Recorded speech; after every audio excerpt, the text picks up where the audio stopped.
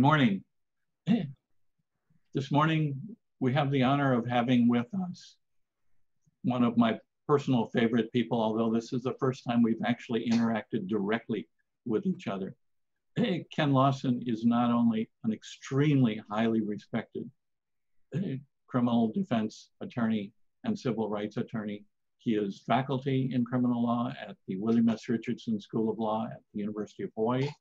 He is the co-director and one of the founders of the Innocence Project here, which deals with excessive incarceration, wrongful sentencings, and other systemic problems.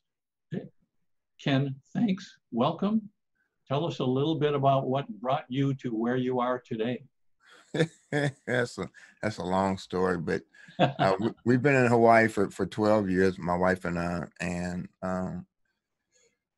I've been here at the university since 2010, and yeah, and so I, as you mentioned earlier, I practiced law in Cincinnati, Ohio, for 18 years prior to coming here. The rest of the story I've done, public talks on it before, so people can go to my YouTube channel to get that part, because we only have a few minutes, and I think the topic that you want to discuss is extremely important.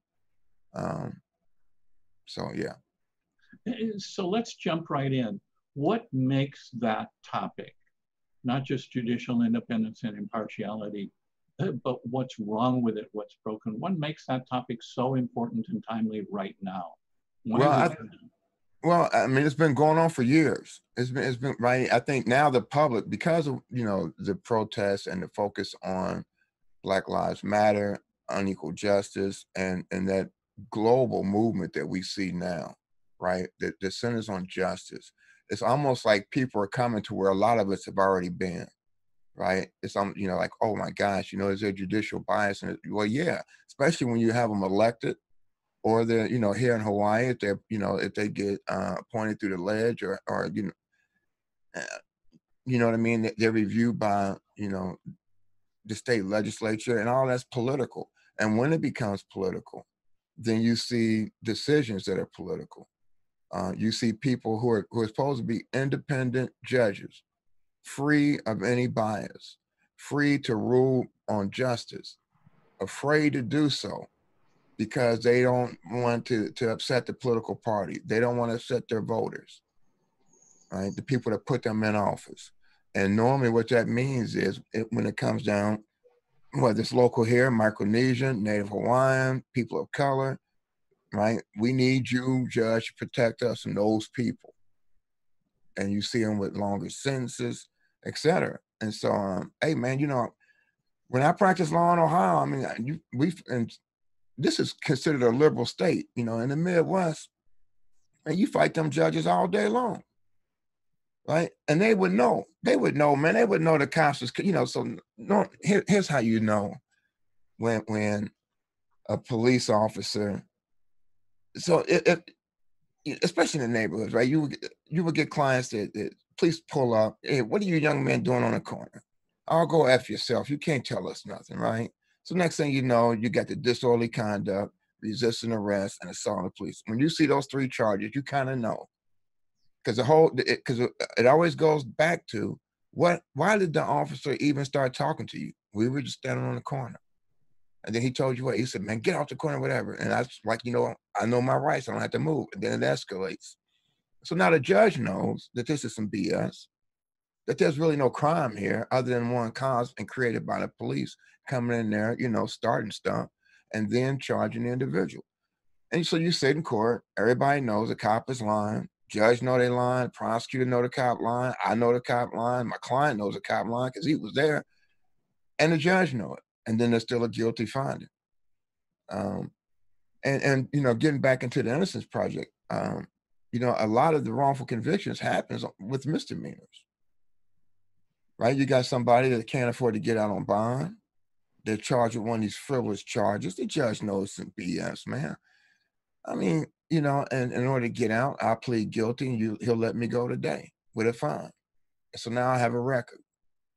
And I've seen it with law students here. As you know, law students have to pass a character and fitness before they take the bar.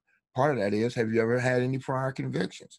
Some of them may say, you know, in high school or in college, you know, I got disorderly conduct at a frat party, you know, and, you know, the judge found me guilty. What were you doing? Well, I got drunk and I start, you know, calling the cop all kind of SOBs, uh, you know, and I mean, anyway, so I think I kind of rambled on there and got off tangent, but going back to your original point, um, there is no, the closest we get is federal judges. And even then it becomes extremely political because in order to get the appointment, you have to have certain views.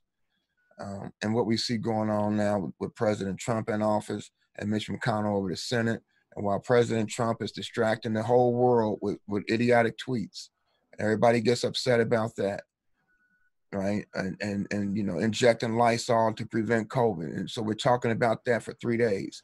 And Mitch McConnell and his gang is appointing some of these judges that have no idea what justice means, right? And part of them qualifying is to make sure that they tote that far right wing agenda, and that has nothing to do with equal justice for all.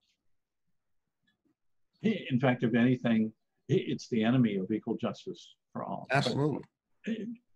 So I guess here's the question: if you look at the Trump-McConnell appointments, guided by the Federalist Society and the American Conservative, whatever that other group is, you see a clear pattern of not only right-wing radical conservatives, but younger white men with histories of strong biases against minorities, LGBTQ, Black, Hispanic, disabled, whoever it may be. Absolutely, and that's not by mistake. I mean, when you talk about "Make America Great Again," we all know that's code for "Make America and Keep America White." Yeah, right. Him going to Tulsa this weekend, you know, basically after everybody knows that. Well, now everybody should know the history of the riots on Wall Street, right, and just killing Black folks in Tulsa in 1921, and to have that as your sounding board, and then to move from north to down to Jacksonville, where there's another race, right? All that is cold, right? All the stuff about the Confederate flags, and really the two decisions this week, right, about the LGBTQ, that and the one this morning about DACA.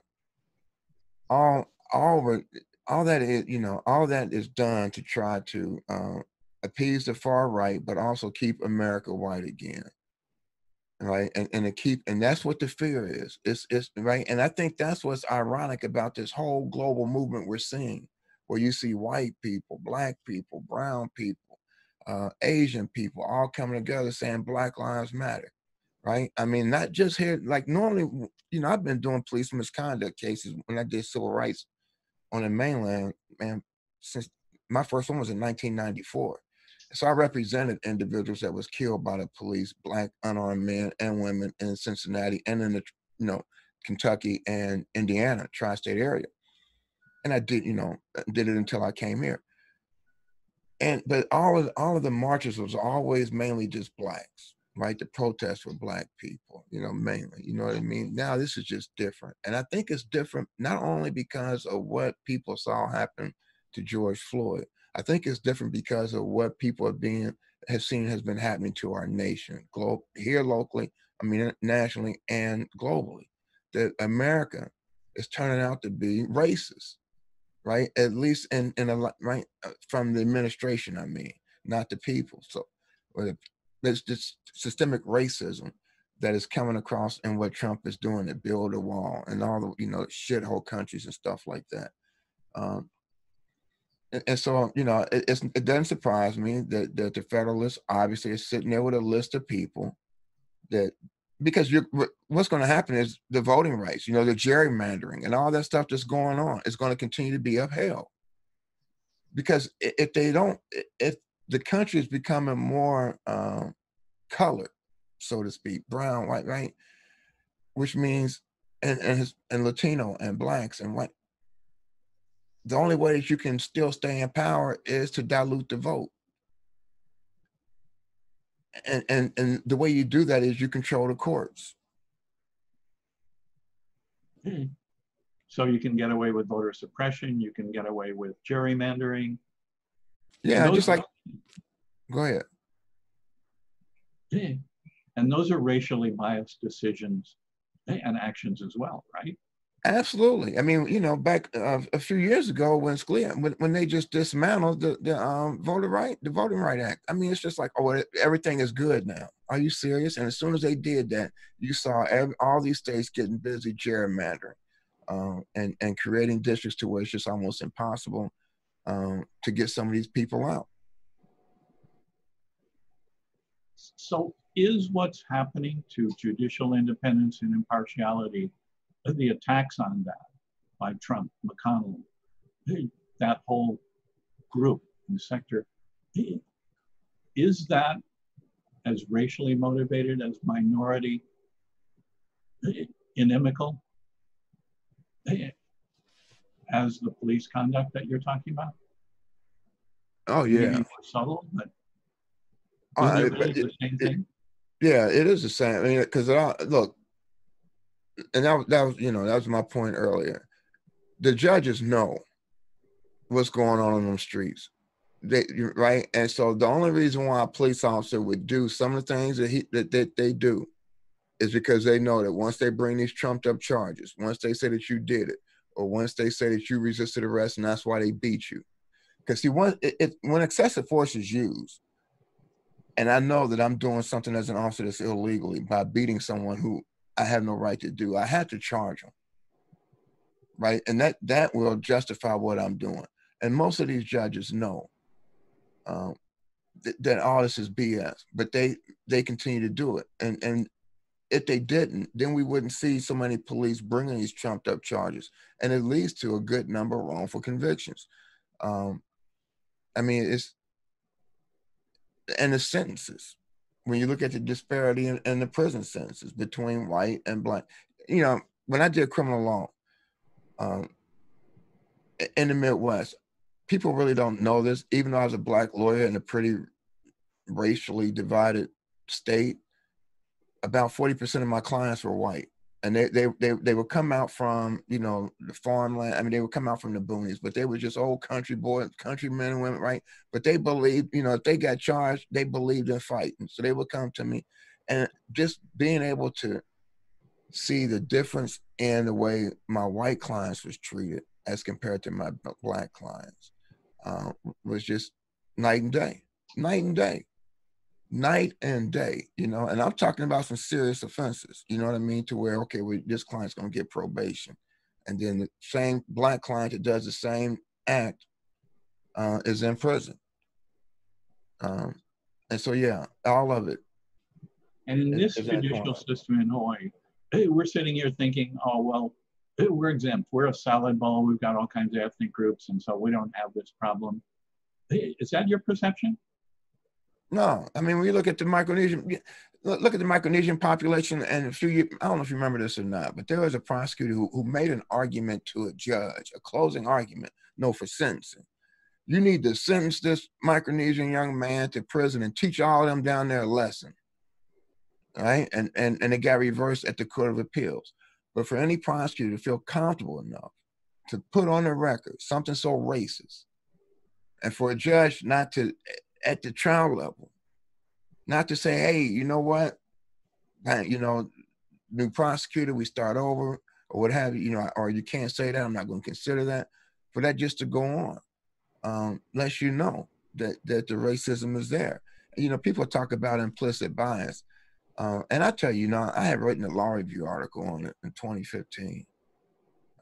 But, you know, after Trump took office, I'm really, you know, this stuff is conscious. You know, as a judge, who's in front of you. You know, as a police officer, that man you just shot in the back is black.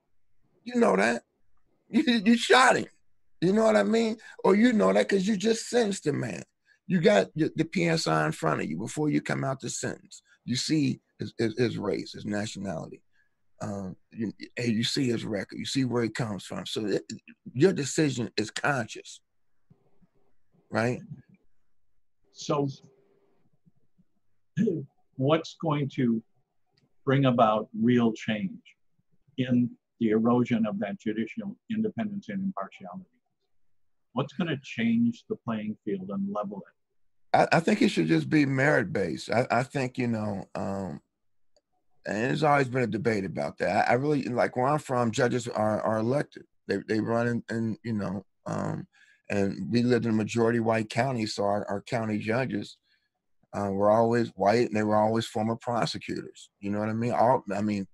And, um, and I don't know if you remember, it's Judge Nathaniel Jones. He passed away, but he has it's a federal court building, and he was a Sixth Circuit Court of Appeals judge, who was an NAACP lawyer. And he worked with Thurgood Marshall and a lot of those guys, and he was in Cincinnati, and he brought a lawsuit that allowed our municipal court judges to be elected within the city of Cincinnati, not the county, where more blacks are located. So we started getting more black judges. But going back to your point, I think we have to come up with some type of merit base instead of being appointed by the ledge.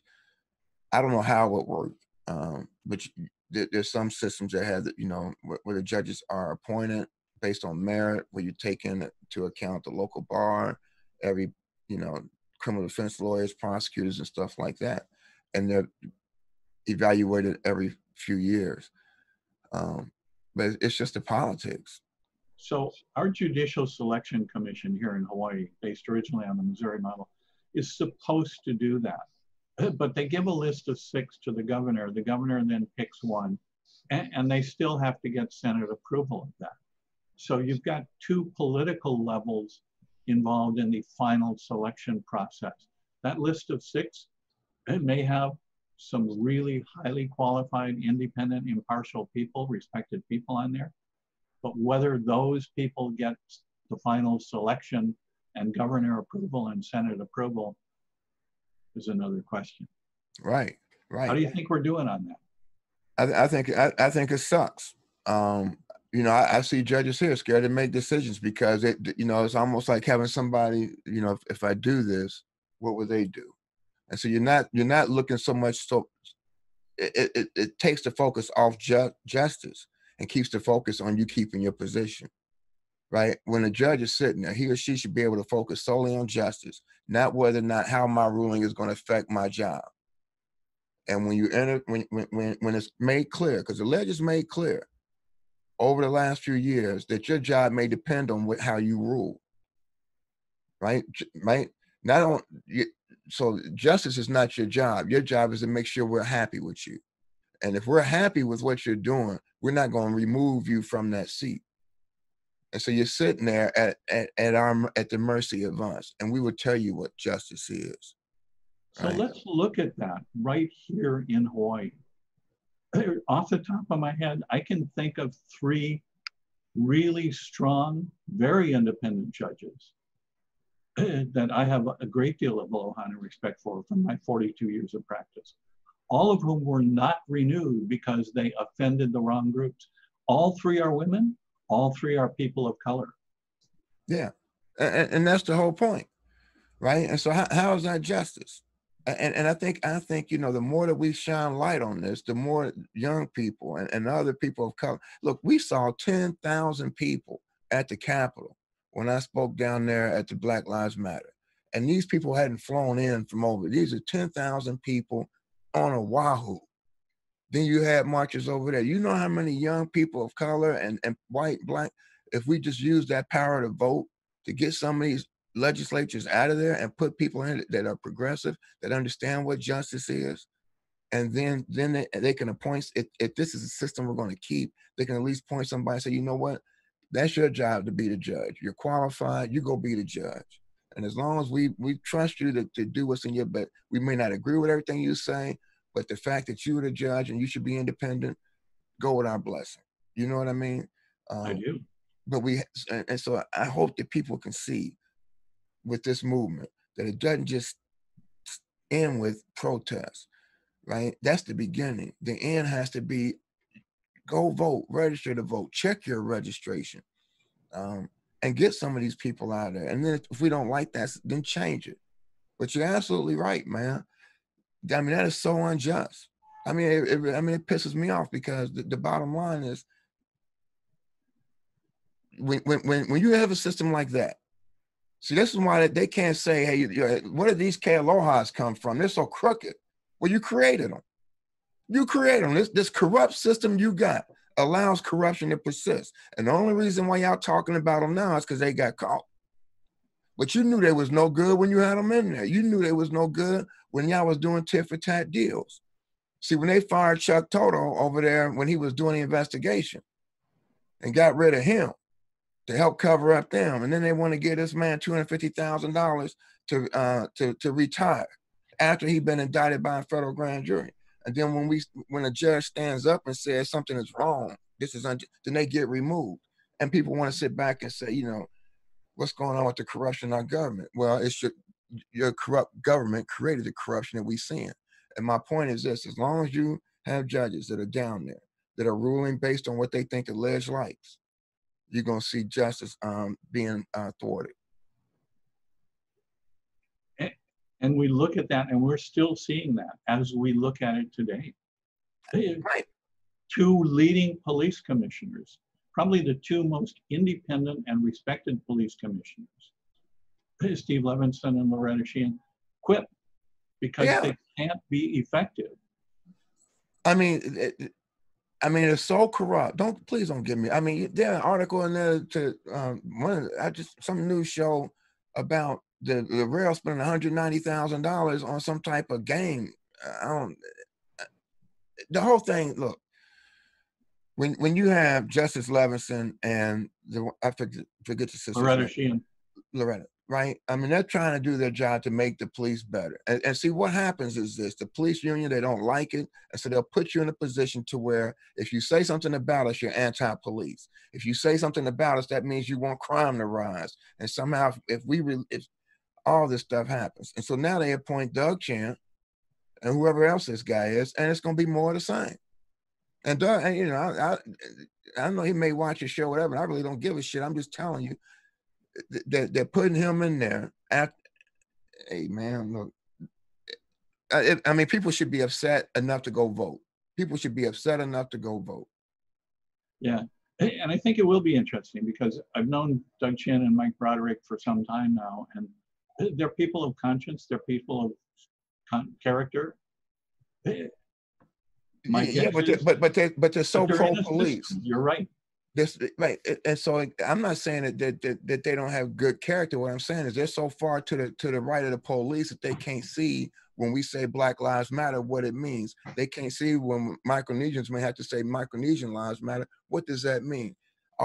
They told the line of the blue, and again, we all do that. But what we want is a good blue, right? We want a community and a police that works together, not against each other. That when there's a police shooting, there should be open records, and that's not going to happen. So I don't want to come across like I'm impugning. I'm not impugning their character. What I'm saying is, if you want somebody to make sure that the police department is doing what they're doing, you don't put somebody in there who's not going to disagree with the police department. You put somebody, iron sharpens iron. That friction, you need that if you want to make it better. Now, if you just want to keep going on and not make it better, keep putting in the same old people that's going to rubber stamp it. And we see that's also a political appointment. I think the choice of Doug Chin and Mike Broderick is about as favorable as we might expect from that political appointment process. So we'll see what happens. But that's only two. And we also saw what happened was Loretta Sheehan, who was the most independent member on that police commission, was removed as chair and replaced with someone who's been very favorable to the police, to the Shopo Union, and to Captain Valley. Well, tell them to appoint me. Any of those people, but if you've got a tell power, them I want the third seat. Charles, you got any connections down there? Tell them Lawson said he wants to be the third seat on there. As